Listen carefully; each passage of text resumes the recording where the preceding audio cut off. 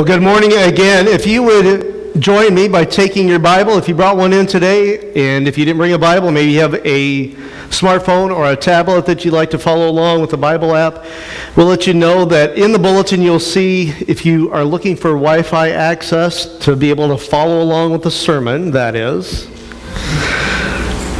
Not to catch up on college football scores or something like that while I'm preaching. There is a password, and let you know what network you can join in. That is in the bulletin, and so I'll give you a heads up on that. But we're going to look at Daniel chapter 10 today. We'll finish up our series on Unshakable. Last week, if you were with us, we looked at Daniel chapter 9, and in Daniel chapter 9, we were given some elements to having a vibrant prayer life. How do you have a vibrant prayer life? A prayer life that just really is next level. And Daniel gave us some great insights that we looked at last week, and they're solid. And hopefully you've put at least a couple of those, as we challenged last week, into practice. And you can add on to that as we go along, as you go along in your prayer life, as you build your relationship with Jesus Christ, continue to grow in your prayer life. But as we look at Daniel chapter 9, and Daniel prayed, and there was an answer like that. The angel Gabriel showed up, and we didn't really look at that part, but Gabriel showed up and gave an answer to Daniel's prayer, and it was immediate. Like Daniel prayed, and boom, it happened. But here's the thing. In Daniel chapter 10, we see that even with Daniel, things don't always happen when you pray.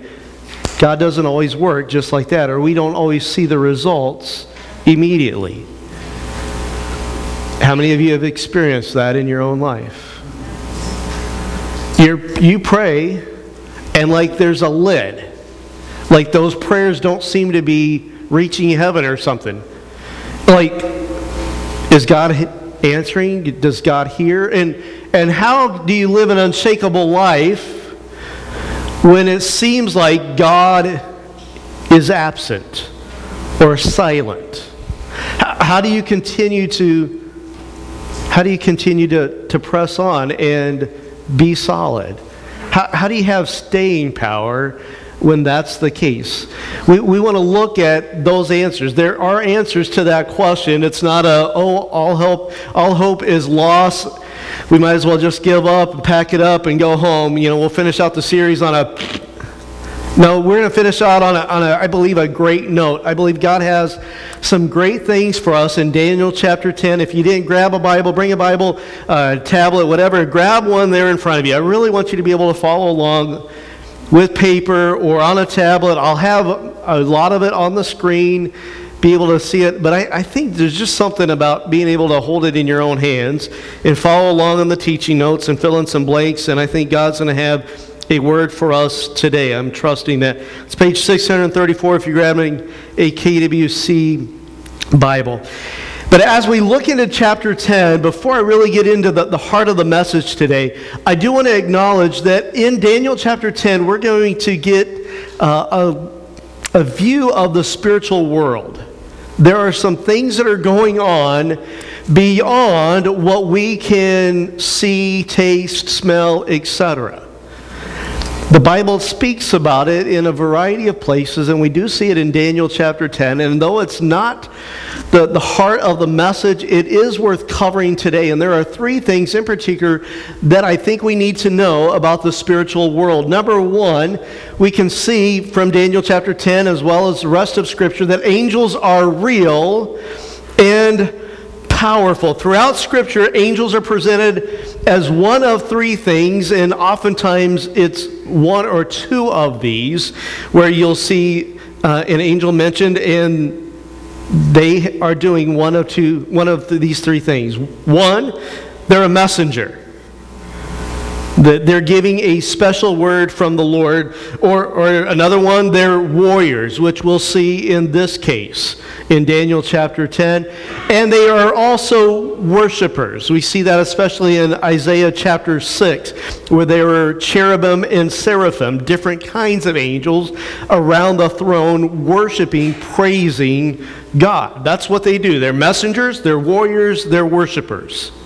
Never once in Scripture are they presented as weak, dainty, or imaginary. They're real and they're powerful. And it's important for us to understand that, acknowledge that today. Second, we see in Daniel chapter 10, and we see throughout Scripture, is that demons, fallen angels, are also real and powerful. Never once do we see Scripture treat them lightly. Never once do we see Scripture kind of say, you can approach them and you can make fun of them. You can, encourage people to dress up like them, etc., emulate them or celebrate them. Never once do we see that in Scripture. Demons are given respect in God's Word. In that, you don't approach them lightheartedly. And you certainly can't approach them in your own strength or power.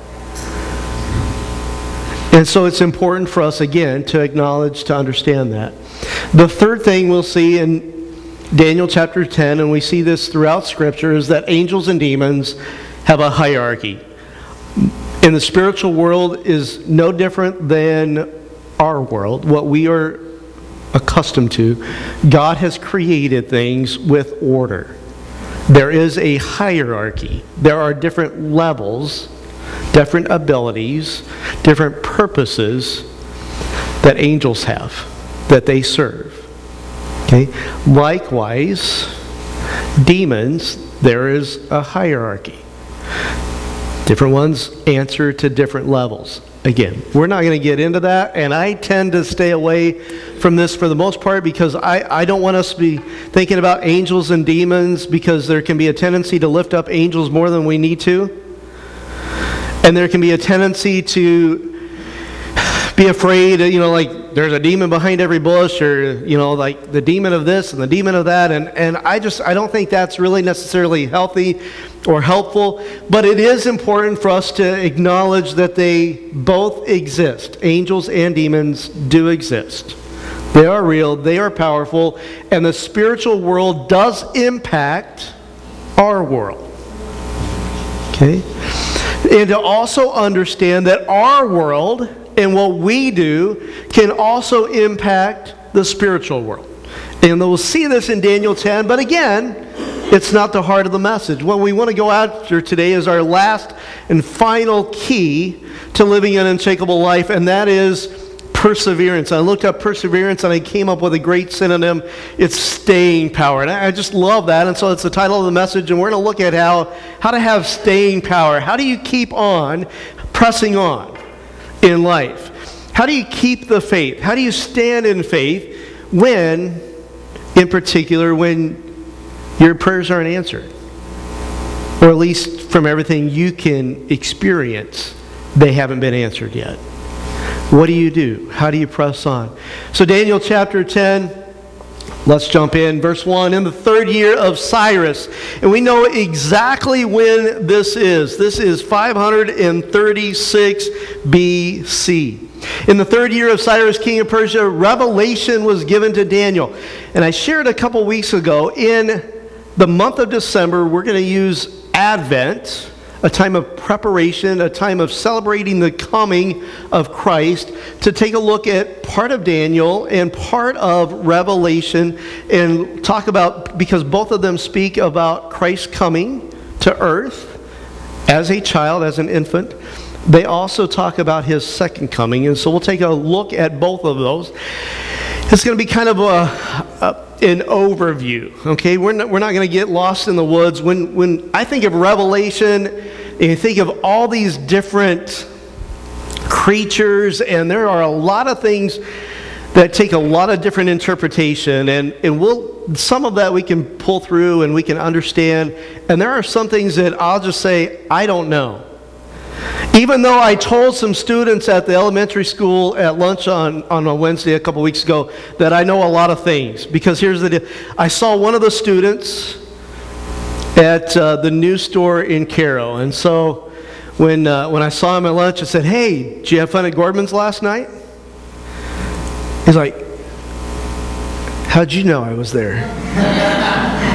I said, I know a lot of things. You'd be surprised at what I know. And I'm just kind of messing with him. And another classmate of his like, "Oh yeah?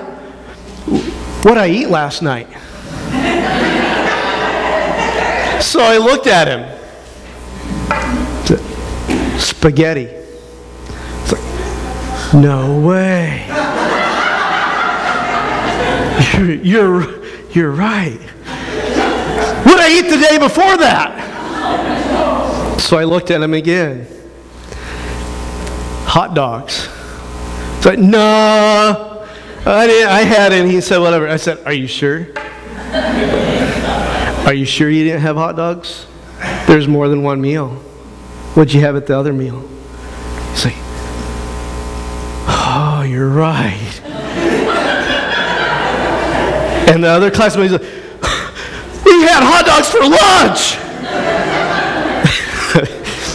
I smiled and walked off. Like, don't ask me any other questions. But I don't have any like special revelations from God. I do believe though that God's word speaks, and that it's applicable, and there are things that we can learn from God's word that God truly wants us to understand and to apply to our lives, and that's what we're going to go after today.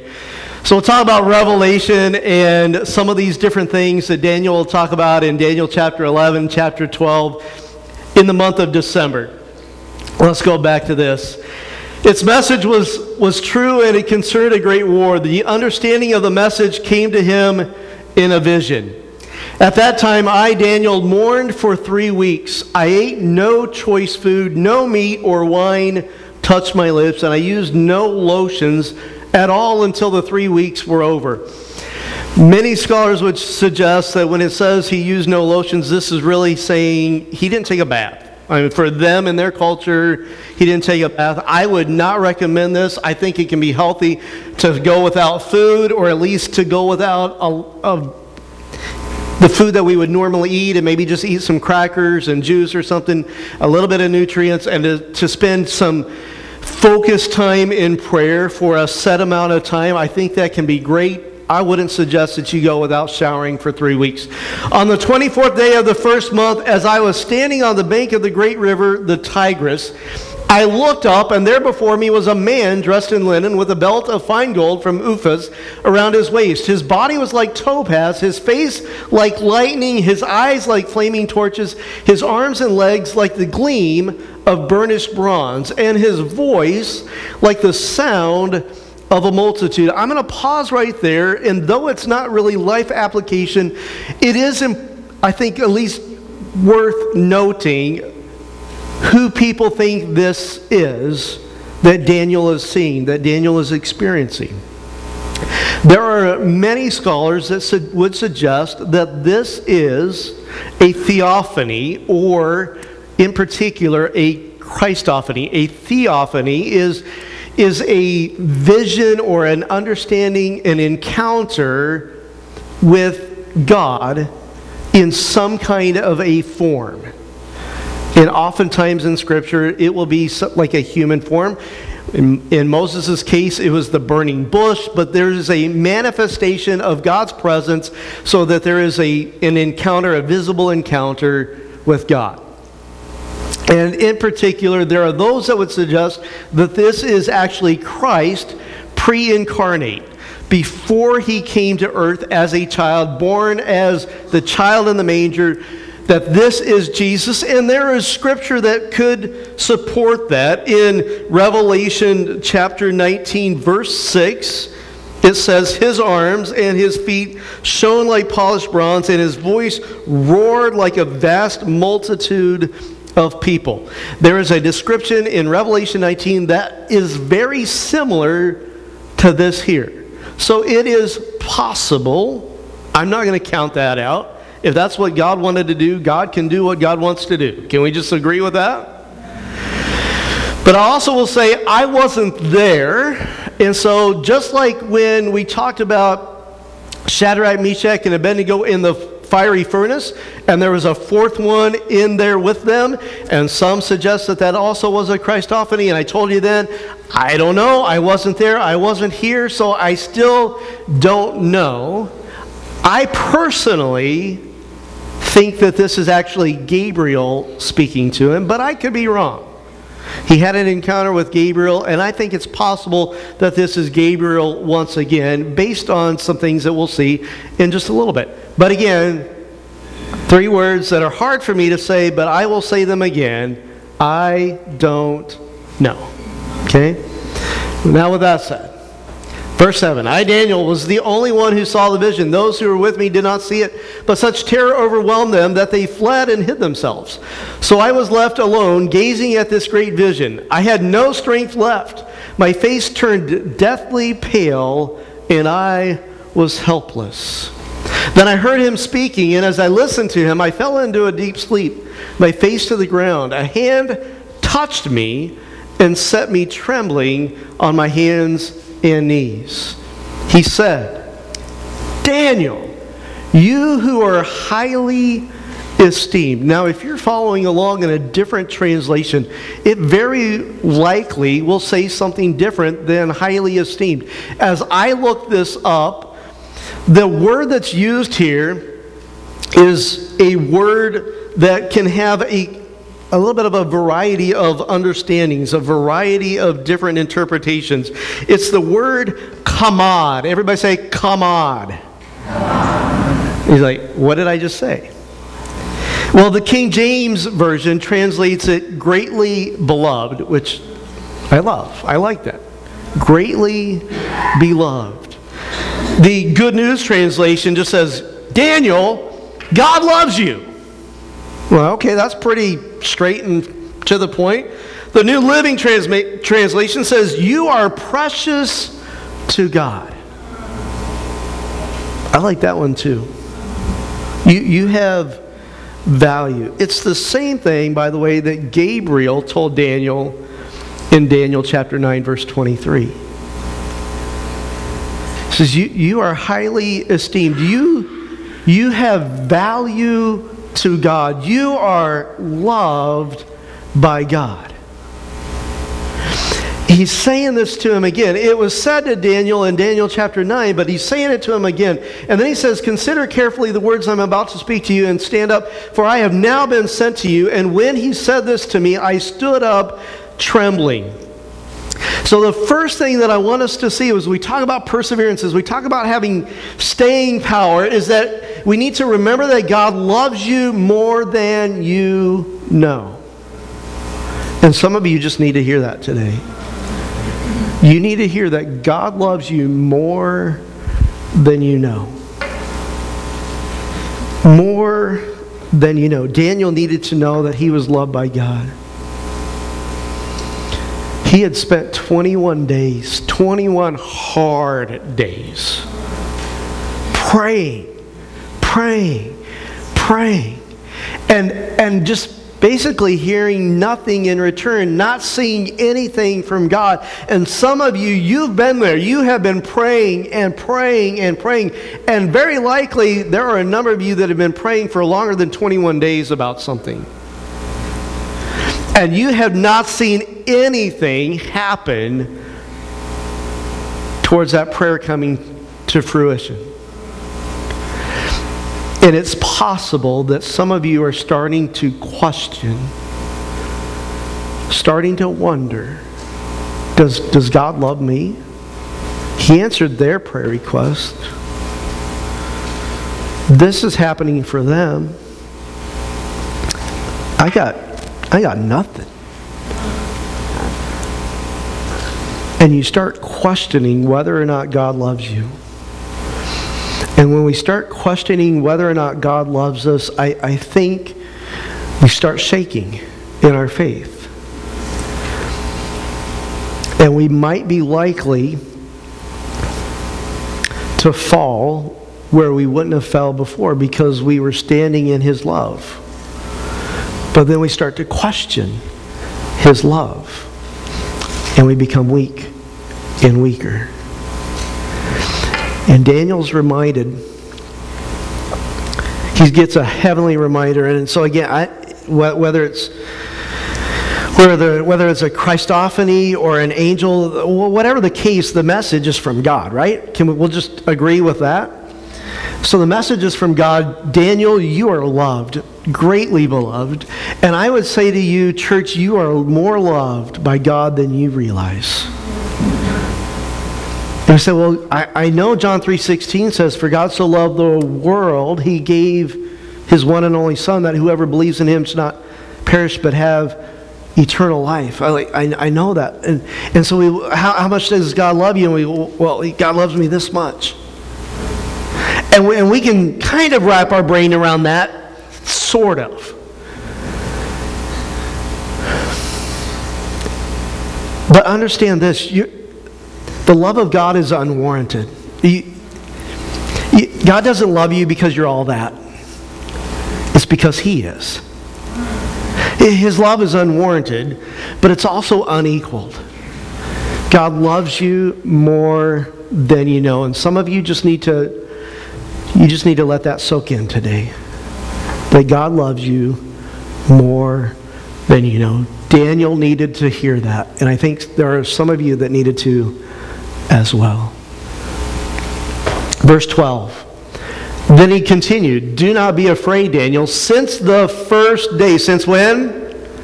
The first day that you set your mind to gain understanding and to humble yourself before your God, your words were heard. And I have come in response to them. Since the very first day, I know nothing has happened. At least it looks like to you nothing has happened. You thought nobody heard you. You thought in particular that God didn't hear you. But know this, your words were heard, and I have come in response to them. But the prince of the Persian kingdom, so this is what we're talking about earlier, the spiritual world, prince of the Persian kingdom resisted me 21 days.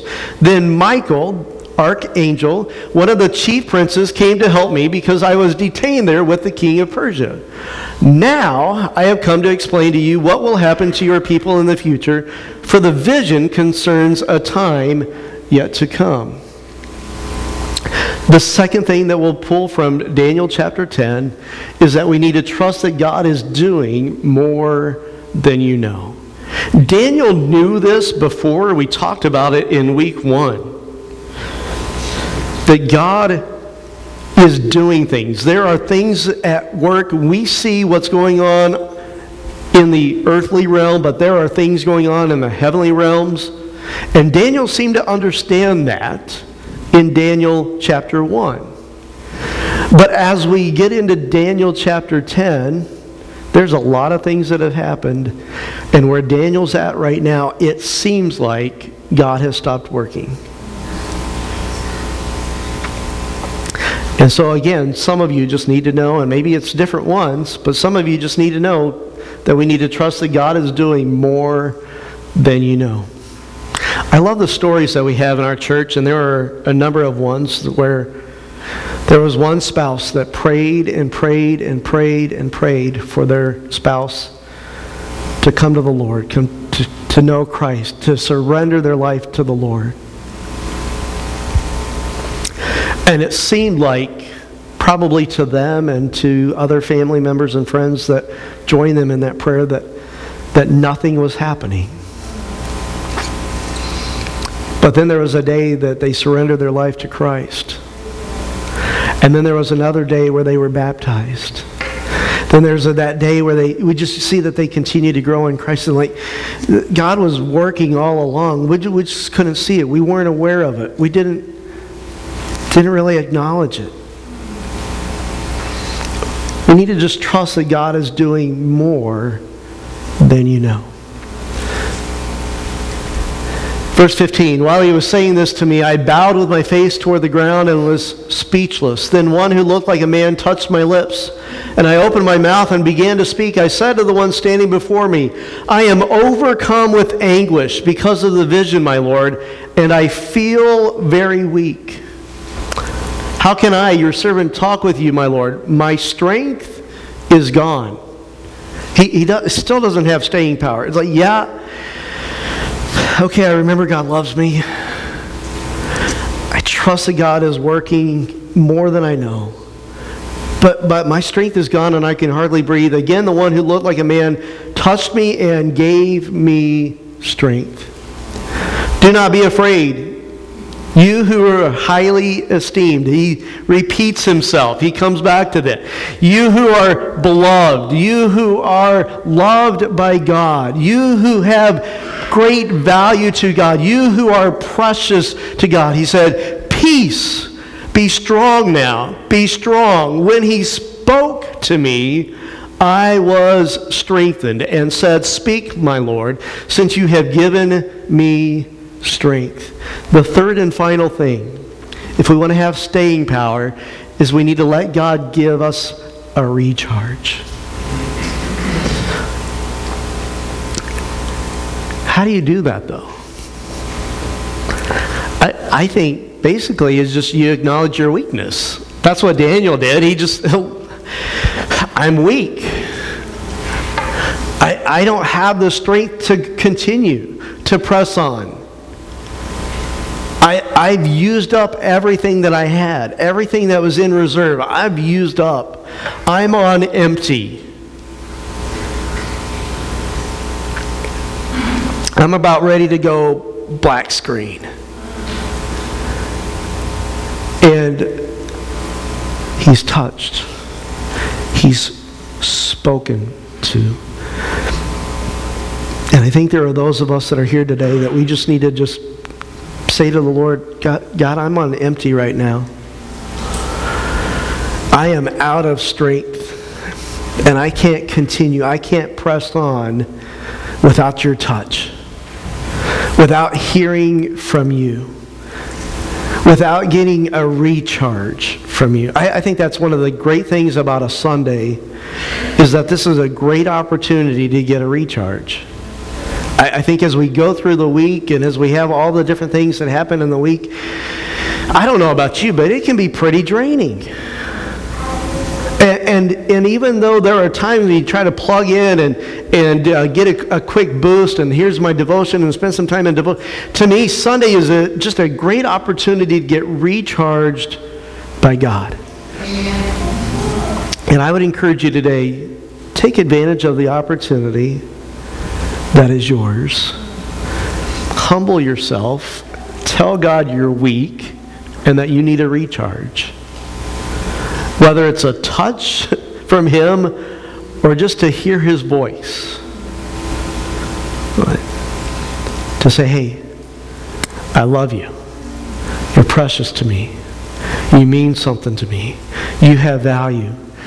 Trust that I'm working. I know you don't see what's going on. You don't know it all, and there are things that you're not going to understand. And understand this, God doesn't always work the way that we want Him to work. We can pray. It doesn't mean that God's going to answer it accordingly. Because after all, He is God.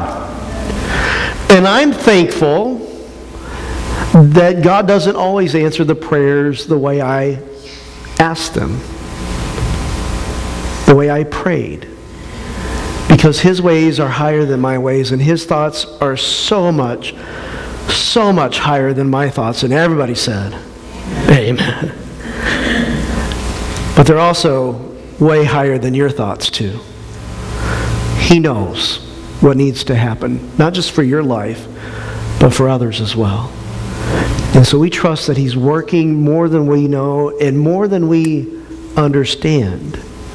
He's working. And just the same, we know that it's not by our might nor by our power, but by His, but by the Spirit, saith the Lord. And so maybe today you're needing a recharge. Ask Him. Ask Him. He'll do it. I'm going to invite our ushers to make their way forward, as well as the praise team. A great opportunity to do what we've just talked about. Particularly to ask God for a recharge. As the praise team sings, I raise a hallelujah. If you look at the words of the song and think of the words of the song, it's written from a place of weakness. It's written from a heart crying out to God. The backstory of this song is that there were a couple whose child was deathly ill.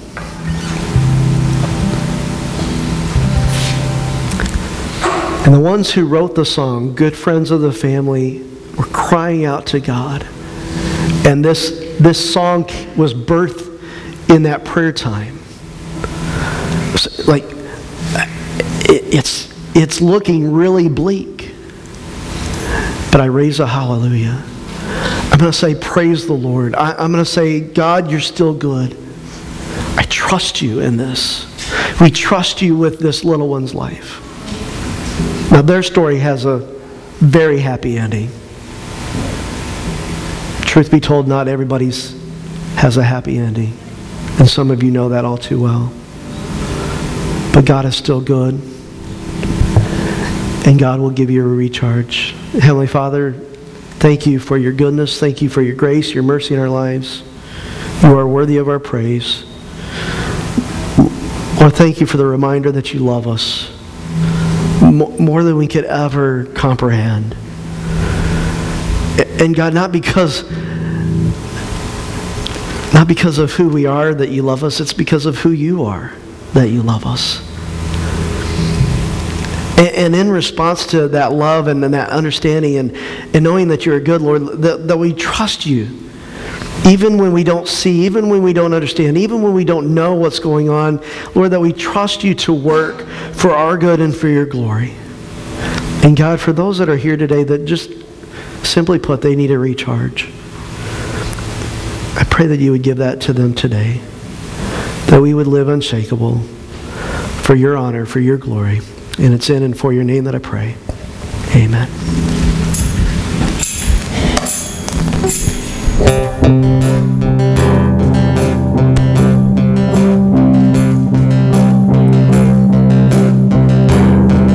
I raise a hallelujah in the presence of my enemies. I raise a hallelujah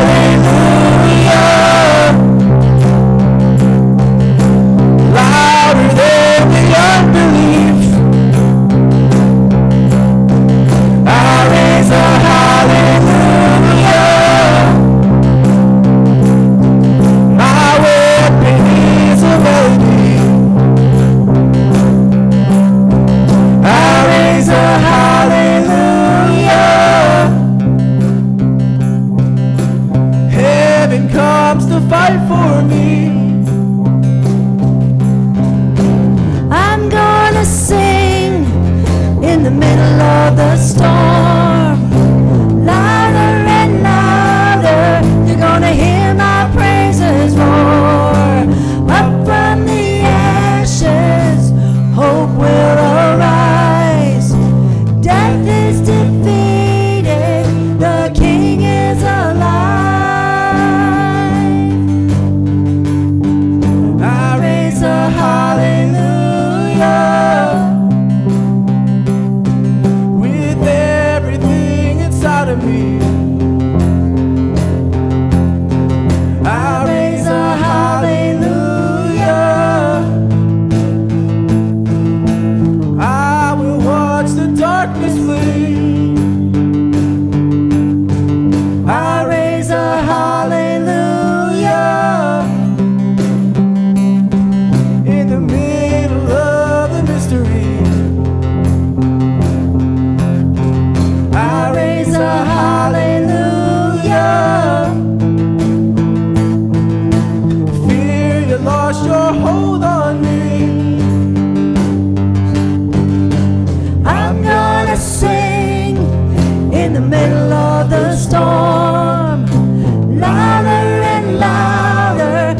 gonna hear my praises roar. Up from the ashes, hope will arise. Death is defeated, the King is alive.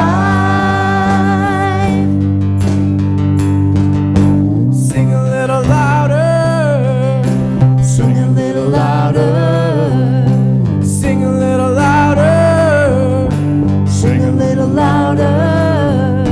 Sing a little louder. Sing a little louder. Sing a little louder. Sing a little louder. Sing a little louder. In the presence of my enemies. Sing a little louder. Louder than the unbelief. Sing a little louder. My weapon is a melody. Sing a little louder. Heaven comes to fight for me. Sing a little louder. In the presence of my enemies. Sing a little louder. Louder than the unbelief. Sing a little louder. My weapon is a melody. Sing a little louder. Heaven comes to fight for me. Sing a little louder. I'm gonna sing in the middle of the storm. Louder and louder, you're gonna hear my praises roar. Up from the ashes, hope will arise. Death is defeated, the King is alive. I'm gonna sing in the middle of the storm. Louder and louder, you're gonna hear my praises roar.